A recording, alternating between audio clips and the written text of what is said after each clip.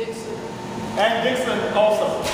She's a former warden of those institutions. Give her a big hand. Mississippi, you know she's a fighter. Oh, there you go. Right, Brother Q? I know. The home state, you got to be a fighter, right? Yes, sir. And I see Brother Lawrence from Nora. That's him, yeah.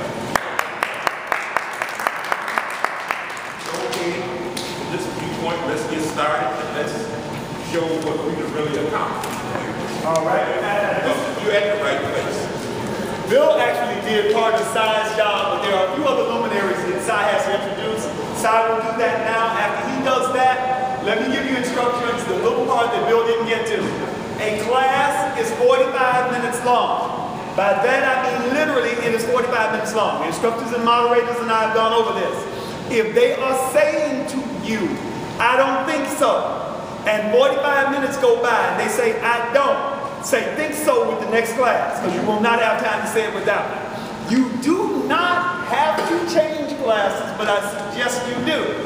If you don't, however, if no new students come in the room, you can continue the discussion where you left off. But if one person comes in, that lecture starts over and gets done for that person before you continue. So my advice has changed. Everything is on a time schedule, not to push you, but it's the only way we can get everything done we have to do. After you finish classes, come back. Dee and the committee have food back there. We want you to be able to eat something. While you do so, we'll be waiting for our keynote speaker who hasn't arrived yet. And if she comes, fine. If not, we go to plan B. We got a keynote, so we're not worried about it. The point is, though, nonetheless, stay on schedule. 45 minutes, we will alert you. It'll be time for you to change to your next class. Bill went through the classes. Cy's going to do it briefly again with instruction time. It'll be time for us to break up and go to our respective classes then. You will be in those 145 minutes. We'll change to a second class. Some of these individuals are some of the most talented people on the planet, let alone in the Midwest. You really should stay and hear what they have to say. Cy's going to recognize Peter. Peter's not here by accident. Peter's my brother, but he's here for a reason, and Cy will tell you why. And we're excited about the program that Cy has put together, and I'll let Cy take it from there. Yes. Oh, I'm sorry, Reverend Washington, that is an oversight. Gary maybe pointed out, and I'm sure Cy would have acknowledged you, but Reverend Washington is also on a panel for one of the classes. God bless you for coming. Give him a hand, please. Thank you. That's all right. Good evening. I want to, first of all, thank everyone for coming out and being here tonight. I just want you to know that sometimes small groups change the world.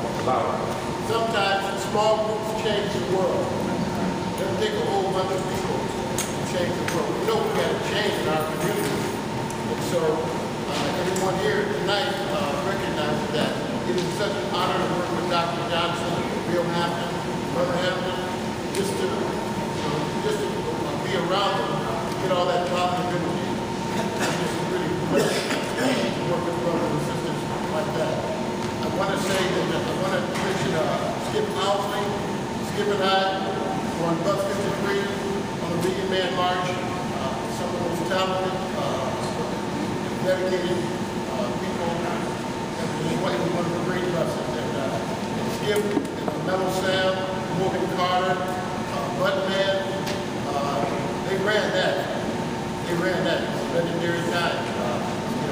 And Skip has always been a great supporter of mine. Mr. Murray right there, John Murray, he's somebody because many years ago, first of all, remember the R.L. Dukes commercial? Come on down. R.L. right there. Oh, yeah. You got to go back to the 60s to understand that in Chicago. It was a legendary time. But he's a great self. We went last night. We went last night to an energy conference, and I'm so happy with all of the energy opportunities going around. I'm so happy to be around a brother like that and have the experience to see what's what. Because you really got to see what's what with all these energy companies going around. So we want to help as we move out our group. As the year goes by, we want to help with that. I'm not going to select something for you. You've got to select for yourself. We're going to try and bring a number of community folks. But I think you want to listen to what Mr. Murray has to say. Because we got to be very careful. Pick the wrong energy piece. Years later, it's going to be a problem. Okay? So we got to really think this thing through. Now, I deal with technology in the African American community. And I want to talk about that when you get into my class. It's very important that we know how to think about, approach, and utilize social media. Very important. You got to know that. So I help, and I've been doing it for years. I help seniors, I help young people, young entrepreneurs, I help people working home, I help intellectuals, I help scientists, I help doctors, I help PhDs. I know how to take your thoughts and put social networking with them and move them out. Okay? And I want you to know that the gentleman that discovered the personal computer was designed by a black man. Dr. Mark Dillon, he's 52 years old. He's vice president of IBM. We should know that. That's right. How come we don't know that? That's right. A small team, and he was the leader of that team. Bill Gates and Stephen Jobs could not have created Windows. That brother had to take it from the big mainframe and design a personal computer. And he also, with another gentleman, designed the USB port. Y'all need to know that. Sister Edna Lee is one of the most important women in the black community. One of the most important people in the black community.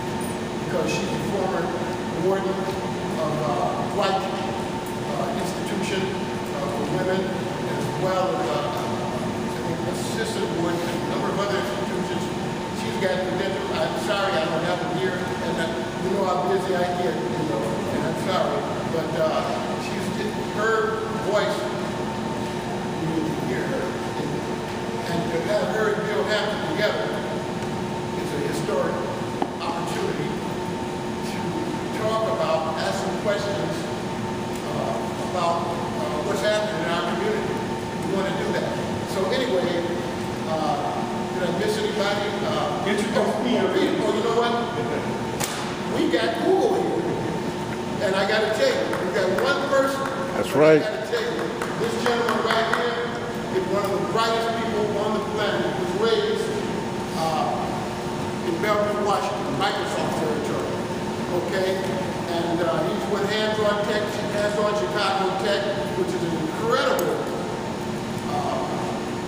group who's aligned with Google, who is committed for this year to help get training to 450 nonprofits in Chicago. So some of you should talk to us before we leave here. All kinds of training. And we're doing it now. We're sending it all over the city. The gentleman is right, but he's behind a team. There's another team. So I'm working directly with Pierre Clark, great Pierre Clark on the south side, Peter and myself, Dr. Johnson, the Lakewood area. You want to get your churches and your institutions involved in this. You can't pass this up. Our people need this information. We need to go to the next level. It's important that we connect to this. We're not getting fed right now from our institutions, from our public institutions. We need to be getting the brightest information on the planet right now because that's what it takes to survive. Okay? So that's what we're trying to set up. Mary Moore is an incredible author, young life. Her book deals with young black men, and she's known all over the state. Mary Moore, you want to know more about what she says. And she deals with the history. That's Mary Moore. You want to know. Anyway, it's going to be very interesting. Doc, you know if you let me up here, you know I'm going to talk.